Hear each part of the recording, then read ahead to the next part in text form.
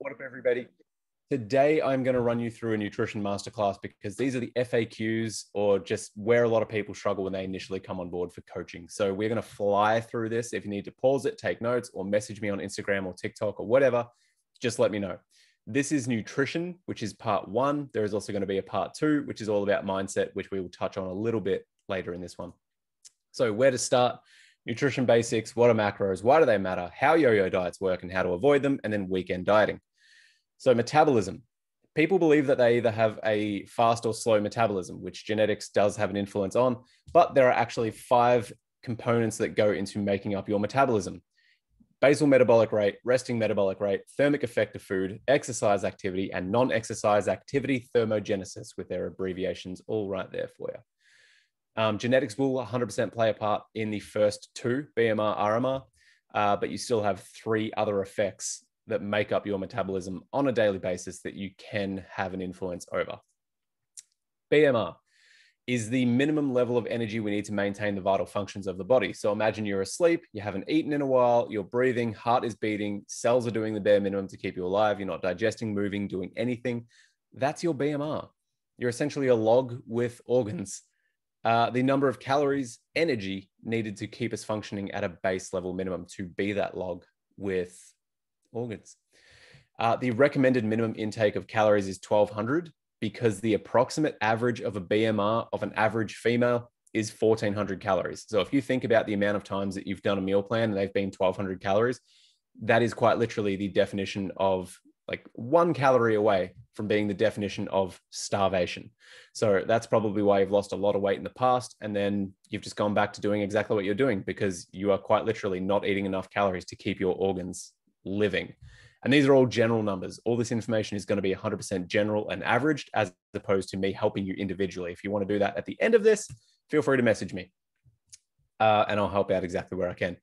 RMR, measured in a very similar way to BMR. The only difference is it accounts for the oxygen consumption of the body, allows for small amounts of movement, different environments, and digestion, usually no more than about 10% of BMR. Thermic effect of food. Thermogenesis sounds super fancy, but it essentially just means the production of heat.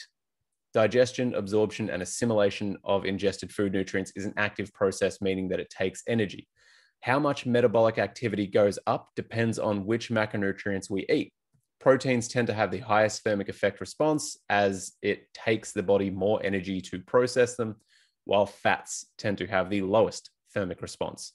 For example, meat sweats. Thermic effect of food is usually around 10% of total daily energy expended. It can be affected by other factors like insulin resistance, which lowers TEF. So meat sweats right here, what I mean by that, if you've ever finished a giant steak by yourself, you've gotten really hot and sweaty, it's because your body is trying to break up everything that is there and it has a high thermic effect of food. So it needs to produce more heat, which means when you finish that giant steak, there's a hell of a lot of protein in it. You're going to be sweating balls. So if you've ever heard the term, it takes money to make money, very similar in the body. It takes energy to make energy. Exercise activity. The energy used to perform purposeful exercise. For sedentary people, people that work a desk job and just aren't very active, this can make up around 10 to 15% or less of their daily energy demands. For active people, this can make up around 30%, if not more, of their daily energy demands. Higher intensity activity not only creates a demand during the activity, it also creates a demand after the activity. For example, resistance training, strength training, lifting heavy shit. This increase in exercise post-oxygen consumption, EPOC, helps make up the energy deficit created during the activity itself, which increases your metabolism. So your exercise activity is basically things that you've planned for. So if you have an Apple Watch or whatever, you'll see like active calories where you turn it on to go for a walk or an exercise or a hike or anything like that, go to the gym. That's exercise activity.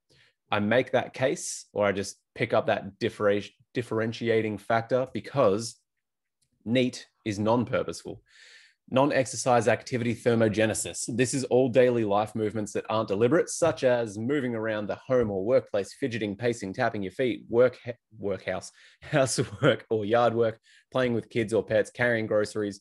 And for most people with sedentary jobs, NEAT contributes the least to daily energy expenditure, but it is an important part of weight loss or gains. This is why the 10K step count initiative was such a big push by governments or the Australian government at least, to increase general population NEAT levels. This is where a lot of people could do better in their random exercise through the day.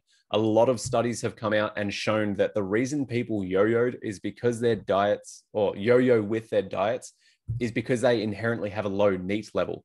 So when they finish a challenge, they immediately go back to what they were doing beforehand, which is incredibly low physical activity, and then going back to eating whatever they were eating before the challenge. And then they've lowered their metabolism through the challenge because they've lost fat tissue, muscle tissue, and all of that fun stuff. And they end up putting on more weight and then some, because the metabolism has to now catch up to everything that they have just put themselves through. And they haven't adjusted for anything. Total daily energy expenditure. All 5 processes that we just spoke about are a part of your metabolism. BMR, RMR, TEF, EA, NEAT equal TDEE, total daily energy expenditure. All of those 5 processes get added together and spit out a single number. That's your TDEE, which is also your rough maintenance calories. Man, I just looked at myself on the camera. I am albino with that sun absolutely beaming in, but we're rolling with it. We're going with it. So your TDEE is how much energy you use every single day, taking into account all of those 5 factors. This is why your metabolism changes every single day. Someday you'll get more steps in than others. Someday you'll go to the gym. Some days you won't, and your metabolism fluctuates and changes on a daily basis. That's why if you've ever heard anyone talk about maintenance calories, they're like, oh, my maintenance calories are 1900. It's usually about 10% one way or the other, 15% one way or the other. So if you're at a maintenance phase, for example, myself, around about 87 kilos is where I sort of sit flush.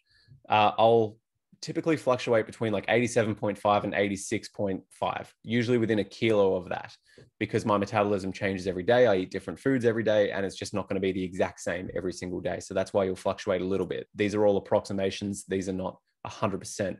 You are this number. It's all a guessing game. What are macros and why do they matter? Macro means macronutrient. A macronutrient is one of 3 major nutrients that hold a caloric value and are required in large amounts in the diet. They are called macronutrient because they are the largest and most important nutrients that we need. So at the bottom here, these are all per gram. So for 1 gram of protein, there is 4 calories. 1 gram of carb, there is also 4 calories. 1 gram of fat, there are 9 calories. And 1 gram of alcohol is 7 calories. There's an asterisk to it because alcohol is not a macronutrient, but it is associated with a caloric value, as we've figured out probably a few years ago. I can't remember exactly when, but alcohol does have calories in it. So that's why I always have to make that assumption there. Wow, alcohol does have a fair amount of calories involved with it. So what's a macro? Protein. These are the building blocks of every single cell within your body. There are approximately 37.2 trillion cells in the body, and every single one of them contains a form of protein. Carbs, the body's preferred fuel source. The body does everything in its power to make sure that everything we consume is turned into glucose, which is then turned into or stored as glycogen, broken down carbs. So we can function. I know I've said that wrong there, but I've realized that it doesn't get turned into glycogen. It gets turned into glucose, which then gets stored as glycogen. So we can function and use it for brain activity.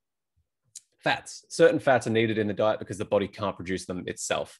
They help absorb other nutrients and are needed for a healthy immune system.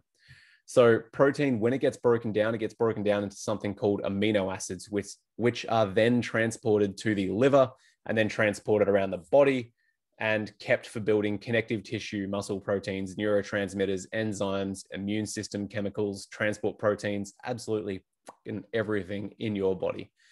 The brain cannot use for carbs. The brain cannot use any other fuel source except for glycogen.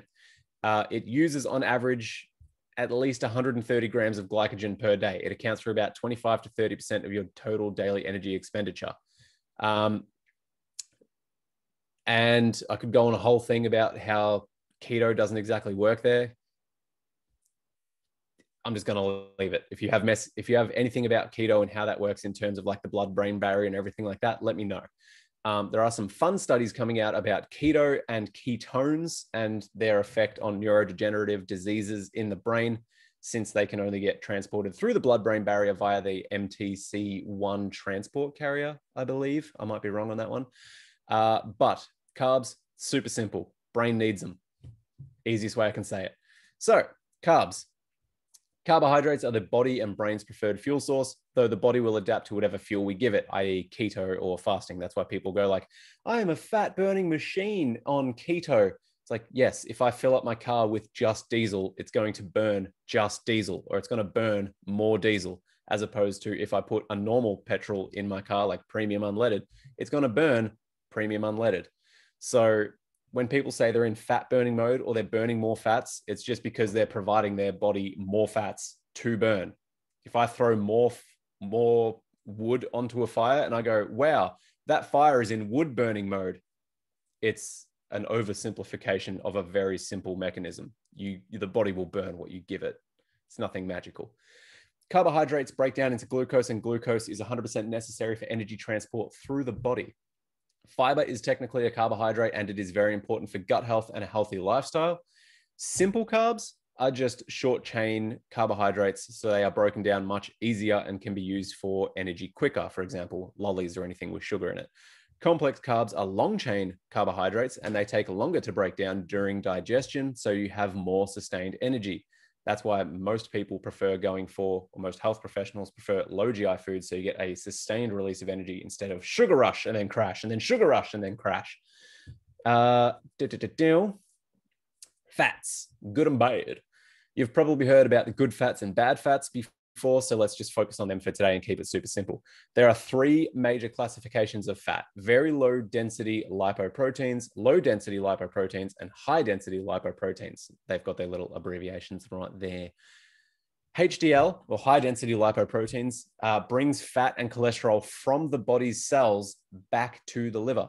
This is an important process known as reverse cholesterol transport. This is why HDL is considered the heart healthy fat, because of the above process. So very low density and low density, let's just run through them. VLDL carries newly created and packaged triglycerides, fat, from the liver to adipose tissue. So it takes it from the liver and puts it somewhere on the body. LDL carries cholesterol to all cells in the body. They basically just deposit cholesterol into our arteries. Dietary fat plays 6 roles for us. But before we do that, that's why high density lipoproteins are super important, because the very low and the low density ones essentially take it to the body and the fat and the arteries and everything like that. And then the high density goes, no, we're having none of that, and brings it back from all of those things into the liver so that it can be broken down. That's why reverse cholesterol transport is awesome. So the 6 roles that they play: they provide energy. 1 gram equals 9 calories. It is the most energy dense macronutrient on the planet. Helps make and balance hormones, form our cell membranes, forms our brain and nervous systems, help transport fat-soluble vitamins A, D, E, and K, provides 2 fatty acids we can't make, omega-3, and 6 fatty acids, which is why when people come to me and they have mental health issues, I particularly say, get on the fats, particularly omega-3 and 6, because they are amazing for the work that they do with the brain. Protein summarized: growth and maintenance. 1 gram of protein is 4 calories. It helps cause biochemical reactions. It aids communication between your cells, tissues, and organs. It helps form immunoglobulins, or antibodies, to fight infection, and carry substances throughout your bloodstream into cells, out of cells, or within cells. As I mentioned earlier, protein gets broken down into amino acids and taken to the liver. Whatever the liver doesn't use goes into a plasma amino acid pool in our body. The body's cells can then extract amino acids from the plasma pool for various tasks, such as synthesizing or just creating, trying to sound smarter than I actually am, just creating muscle proteins, skeletal and connective tissues, neurotransmitters, enzymes, immune system, chemicals, transport proteins. Almost every single client that I have that signs up is under eating protein by like 5-fold. At least 100 grams of protein is for most people what I say. Depends on the individual, of course, but you need to be getting protein for the amount of role that it plays in your body, not just for building muscle, absolutely in everything. Weekend dieting. Whenever I'm the first on the phone with someone and I ask how their nutrition is, it usually sounds like, yeah, good. I'm on about 1,500 calories per day at the moment. And I just don't know where the weight is coming from. Like, I eat pretty healthy. Obviously on the weekend, I'll have a wine or two, but that's about it. And the deeper I end up digging into their 1500 calorie, the more I realize they're most likely on 1200 calories Monday through Friday and then 3000 calories on the weekends. So it's not uncommon either. This is the most typical thing that a lot of my clients do when they initially come on board. So if this is you, this is 90% of the clients that I take on board. So you are not alone. It is beyond common. Eating very low during the week, getting tired, brain fog, lethargic, no motivation because they have zero fuel in their body. And they wonder why they don't have any energy because they're not providing their brain or body any energy to begin with. Then it gets to the weekend and they've already mentally given up from almost starving themselves. So of course they're going to have a binge cycle. So I'll show you some quick numbers. Weekend dieting. Let's say your maintenance calories are 1800 calories. So you go into a diet and decide to eat 1400 calories in order to lose weight. 1800 calories by 7 days in the week equals 12,600 calories per week in order to not lose or gain. So that's your maintenance right there. But your diet has you on 1400 calories for 7 days, 9,800 calories in the week, which will put you in a weekly calorie deficit of around 2,800 calories, which will lead to around about 300 grams of fat loss per week, maybe 400 grams. Now, those are basic numbers. So let's look at how the weekend completely fucks with that. Weekend dieting. Monday through Friday, you do really well and stick to your 1400 cal. So you've got 1400 calories for 5 days, 7,000 calories. Let's say you're tired and burnt out from the week and decide to let go a bit and decide to have a pizza, a few drinks on Saturday night, catch up with a friend at a cafe and treat yourself. So Saturday and Sunday have gone to approximately 3,000 calories each. 7,000 plus 6,000 is 13,000, which is 400 calories more than your weekly maintenance calories of 12,600.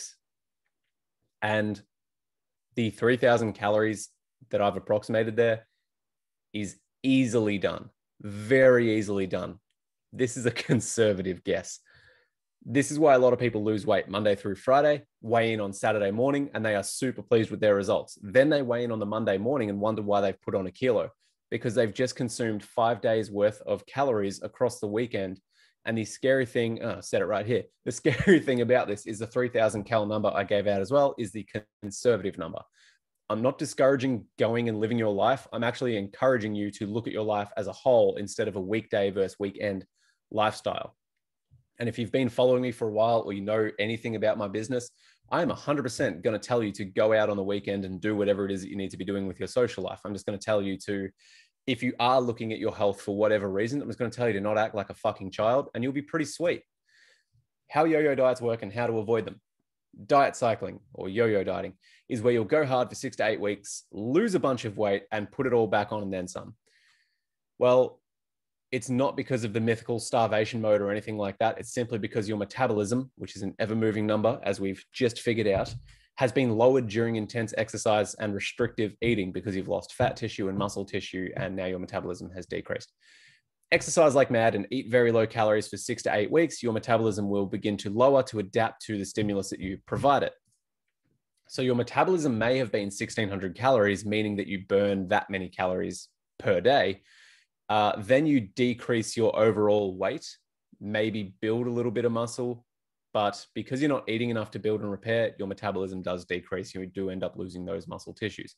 So after that 6 to 8 weeks, your body starts to adapt to your new normal, the stimulus that you're providing it, the food and the workouts.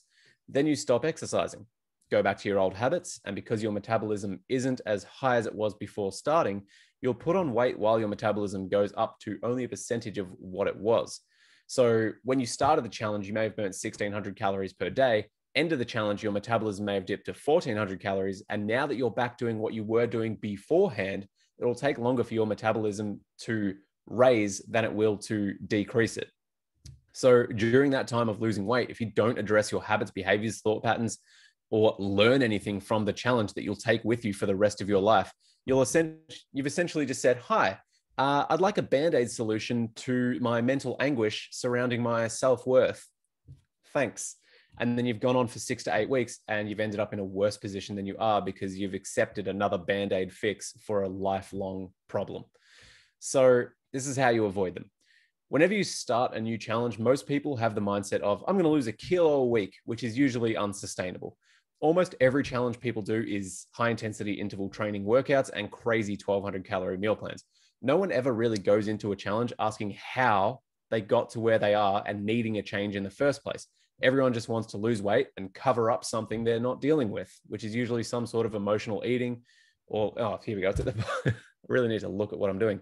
For example, emotional binge eating, anxiety, low self-confidence, identifying as someone who's destined to be overweight, etc. There are so many reasons as to why someone has done that. The best way to avoid a yo-yo diet is to stop looking for the quick and cheap, easy Band-Aid fix. I had a client once who came to me, and across 6 years, she'd spent about $9,000 on challenges and somehow ended up 20 kilos heavier than when she started her health journey, because obviously she got sucked into the yo-yo dieting, which is no one's fault. It's exactly the fitness industry that is marketing that to everyone. And I feel sorry for everyone that is coming into it and doesn't know how to go into behavior change, habits, and all that shit. Obviously, the industry is, you want to lose weight, I'll help you lose weight. Whereas this is exactly why I created the program that I have created, is if you want to lose weight, I'll help you lose weight. But I'm also going to make sure that you never have to worry about going through another challenge ever again. That's why I charge what I charge, is because it fucking puts me out of business. Whereas if that client had just said, if I'd have just learned to calm the fuck down and make it a happy lifestyle, I would have saved so much money. And she actually said that. She said, if I'd have just learned to calm the fuck down and make a lifelong change, I would have saved so much money. And I suppose that's why I made my program, because if you do it once, that's it. You are done. You learn about nutrition, you learn about your mindset, you learn about what works for you and what doesn't work for you. And you don't have to worry about getting sucked into the fucking yo-yo diet culture that there is. So if you're keen to learn more on that, message me. Instagram at The Fitness Genie. You probably got this link from the Instagram anyway. There is going to be a free mindset training video similar to this one, but based around more of the tips I give to my premium transformation clients. Or if you just want to straight up book in a coaching call with me and get individual advice, either message me on Instagram or visit the coaching call booking link in my bio. If the booking link is not there, just message me on Instagram. I love having a chat with people and helping them for free, if I've got the time to do it. So I hope that helped in some regard. Keep your eyes out for part 2. That is going to be all about mindset, but I hope that helped get away from some of the bullshit that is out there in the fitness industry. If you need anything, message me. Have the best day.